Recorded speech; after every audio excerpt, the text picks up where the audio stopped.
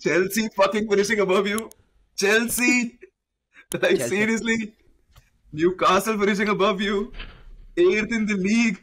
We've just witnessed the back four derby, very eagerly awaited by our boys in the house. Clearly, we can see AJ gloating already. These insufferable Arsenal fans. But yeah, let's dive into it, right? AJ, like, I can clearly see your thoughts, but what do you think about the game? Where are all the United fans? Sid, bro, you still on? I'm right here. I thought you wouldn't Loud show and up, bro. Like I thought you'd be Nihal, not wearing the jersey, not representing. Turning to Chelsea. Chelsea fucking finishing above you. Chelsea. Like Chelsea. seriously. Newcastle finishing above you. 8th in the league. First time in like what 100 years? How does it feel to you, bro? I feel great. How does it feel to you?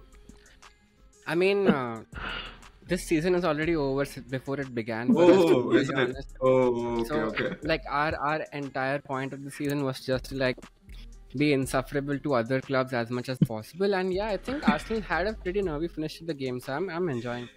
That's all I I think can this was ask the for. most comfortable OT visit we ever had. Not gonna lie. Like, the most comfortable we were throughout the game. Like, you didn't stand a chance. You didn't even lay a glove, let alone fight. Nothing. Absolutely nothing.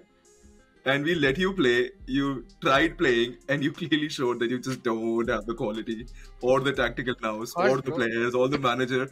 The crowd was silent, bro. It was a library. You remember you called Emirates a library?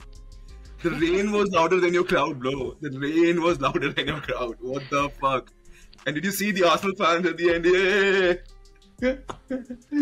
AJ, Right now, and I AJ, the can't. only reason why Old Trafford was quiet was because they didn't want City to win the title, bro. It's not because they. That was The literally most comfortable Old Trafford win came on the occasion of when you are in a title race with our like rivals. You're not even main rivals for OT crowd. no. The only reason, the only person I'm not bantering is you, because you've been whatever. Like, you've been good. You've been kind to your team and my team as well. So I won't banter you, but please, please. I mean, We no, literally. it was so by we- no means a very it was a calm, very professional performance, but it was not like comfortable or aggressive or over the top. You know what I I think- mean? Like, No. you To guys be were honest, like the worst team to come to Old Trafford and win. Like, of all the wins that Old Trafford That's- at Old Trafford that came, Yeah, this yeah. season. Wait. Like Bournemouth No, I won think- better than you guys. Like by Bro, being we aggressive. always- by if you've actually seen being- Arteta in the past 5 years, he looks at the larger picture, right? He looks at the grander scheme of things. Trust the And process. imagine if we had come and beat you 8-2, Erik Ten Hag would have gone today. We don't want that. We want him to stay. We want him to get all these excuses that, we played well against a title-winning Arsenal. And now the next season, he'll continue in the helm. He'll take you to the 10th spot next season, bro. Like, it's going to be glorious. It's going to be absolutely glorious. So it's about We a don't larger have- picture. we We don't literally have let you money have the to ball. back Ten Hag, We bro. literally let you have the ball. You're like, play. Show us something. Like, do something. You're like, with a stick. You're that meme with a stick. Hey, Manchester United, do something. Do something. Nothing, bro. Nothing at all. Nothing at all. I mean, I never eat during the game because I'm like so nervous. And I was eating, I went on my phone, I ordered some biryani. I was like, yeah, it's just chill, let's walk in the park. I was just eating, hogging. There was a moment when I just left for like 5 minutes because it was so, like, nothing was happening. So, yeah, it the was most- glorious, bro. It was glorious. One of the things which I just heard, the most fascinating thing is, at least you didn't beat us as bad as Bournemouth or Crystal Palace. Shame on you Oh. guys. is that what we are down to right now? At least we didn't lose as bad. Right, okay, just to rub in a little bit more, right? We have scored 41 goals in the first half, which is almost equal to the number of goals you've scored total in your season. So, right? We have more clean sheets than you have wins this season. So whatever talk you want to bring to the table, just let it to bed, bro. Just accept the defeat and talk about the game, talk about how poor Erik Ten Hag is, and move on. Let's not talk about what we did, what we did not do. Okay, I'm done. Now I'll be sober. Is that the same stick that the elephant fell from the last season? Bro, you're an poking elephant us is with. building a castle. Or is this the Elephant same is stick building. that you're using to like climb up the tree again? Right? Fall down again. Bro, elephant is He's a calling ninja it a now. stick, but it's actually a bottle, Nihal. These guys know it really well.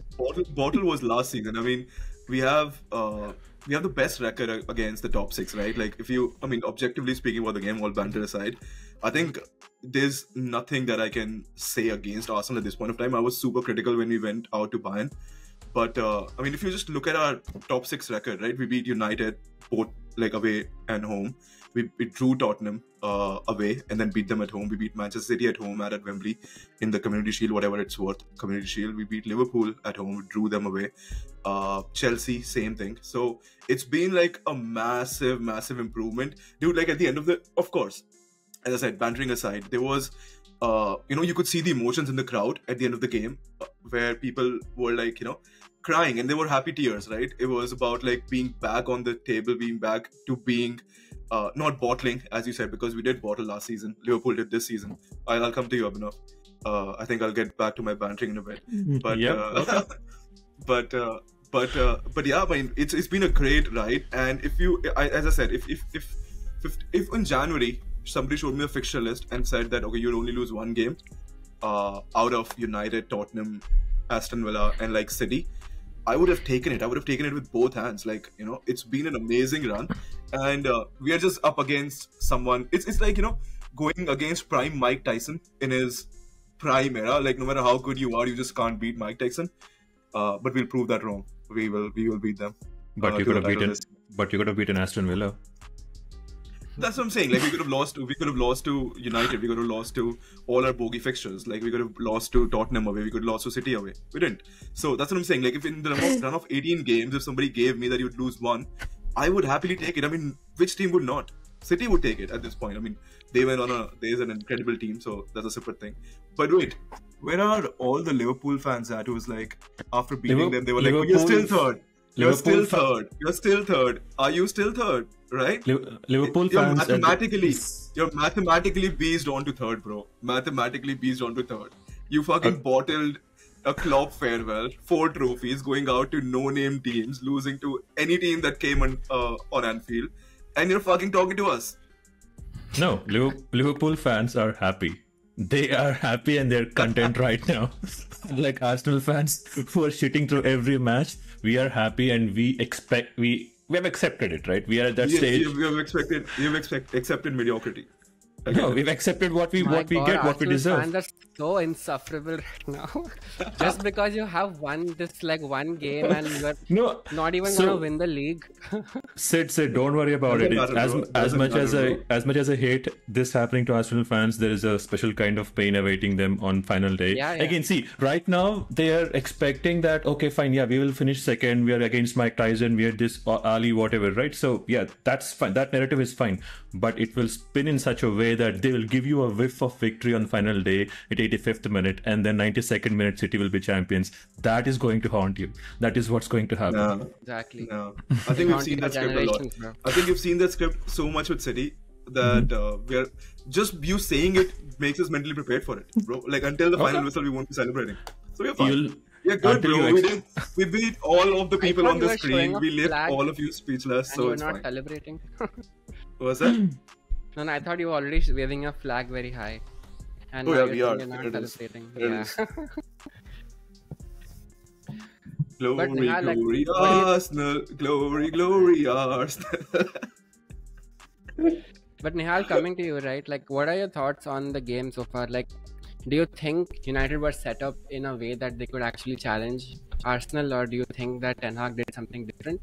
Ten Hag, throughout the season, he was hoping that United score in the first 10-20 minutes from their aggressive fast start, and if that didn't happen, as soon as things fizzled out and they scored, dude, we could have played 1,000 more minutes and we wouldn't have scored against that Arsenal team. It was a complete professional performance.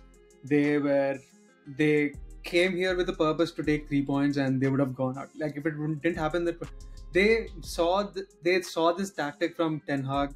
Arteta was perfectly equipped for it.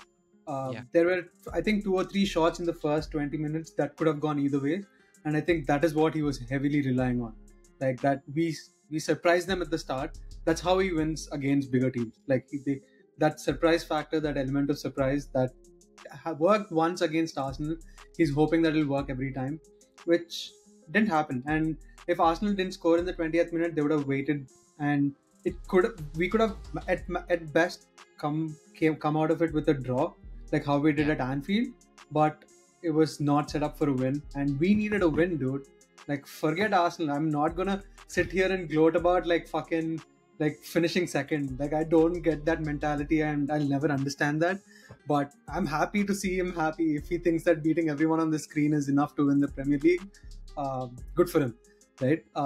But we needed a win. We needed to do something of our season. Like Chelsea and Newcastle, like, let's not look at other clubs and like worry about like where they are, and let's look at ourselves. It's been pathetic, and I've seen this script too many times with United as well. Like, it feels like we hit rock bottom, but we hit it multiple times. So now I'm just going to hope that like new ownership and like Ineos come and change something, and it's going to take a long time. We are 4 or 5 years away from like being relevant or back to competing, but I feel like the club is big enough that they won't let it like fail by itself. So let's see. But Erik Ten Hag is not for me. He's not my manager. Exactly. I don't think I want to back Erik Ten Hag. We've seen this. It's not working out. We need a change, and it's weird as a United fan, like not supporting your manager who's in seat, but it's just for the better of the club. For sure. I mean, United clearly didn't have, like, coming from that Palace game, like, you want a reaction from your side. And I think the game was still like started off slightly brightly by United, where they were keeping possession. Like, I think we had more possession throughout the game, like for the first time in like I don't know how many games. So that seemed to be like a change in approach in terms of Ten Hag's thinking and approach to the game, but clearly it wasn't enough. We just don't have players who can match even for like possession by possession. Like, if you look at Arsenal versus United, like player by player, every position is going to be picked. If we do that battle, it's going to be an Arsenal player, right, across the pitch. So we lack the quality. We don't have anything to show for, and that's the result we are seeing. So yeah, makes sense. But